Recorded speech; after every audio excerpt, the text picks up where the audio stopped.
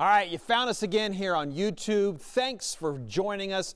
I'm meteorologist John Dawson. This is the Fox 26 YouTube Tropical Update. We're here every day in the afternoon, a little bit after 4 o'clock Central Time in the U.S., and we're going to dive in and talk about what's happening in the tropics. And again, it's been a little unusual stretch for the last couple of days to be pretty much at the peak of hurricane season as far as expected activity goes, and find ourselves very quiet overall. And an area or a couple areas that have really been quiet for much of the season are the Gulf of Mexico and the Caribbean. And again, no complaints here about that, but this is good, again, continues to be a spot where for some different reasons sort of throughout the season it's been happening, but a lot of that being the upper level winds just not really helping anything to form. And then it's also just having trouble getting anything in the Atlantic to travel into these regions as well.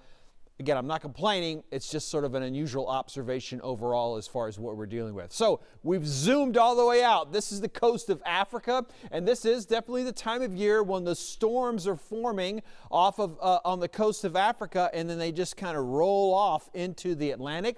And then that's when they sort of hold themselves together, and then they become even more organized, and sometimes they develop into tropical cyclones. Well, that's the pattern that we're finding ourselves in right now. And a little bit of a spot that's really already off the coast a little bit is an area, a tropical wave, if you will, that the Hurricane Center is going to keep an eye on. I've got one more to show you, that a tropical wave a little bit further out. So this is about halfway across the Atlantic from the African coast over to the Caribbean. And it's another little spot here. We're trying to get a little bit more organized, but it's just not there yet. And for the next couple of days, neither of these spots really look favorable for development. But when you look at the bigger picture of things and where it might be in that 3 to 5 day range, that's kind of what we're looking at. So here are the areas of potential development from the Hurricane Center. Again, these X's are representing where their waves are currently located. And because the X is not already in the shaded area, that's telling us that we're not expecting anything for the next couple of days. But once these X's, the tropical waves, get into the shaded areas here in yellow, that's where the potential for development could be taking place. And both of these are pretty low right now.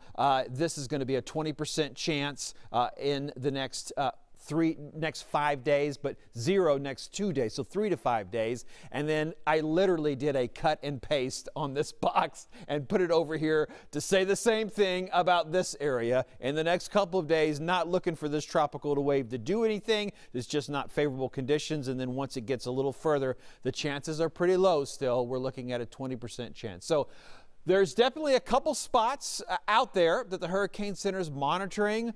Only a 20% chance, pretty low over the next 5 days.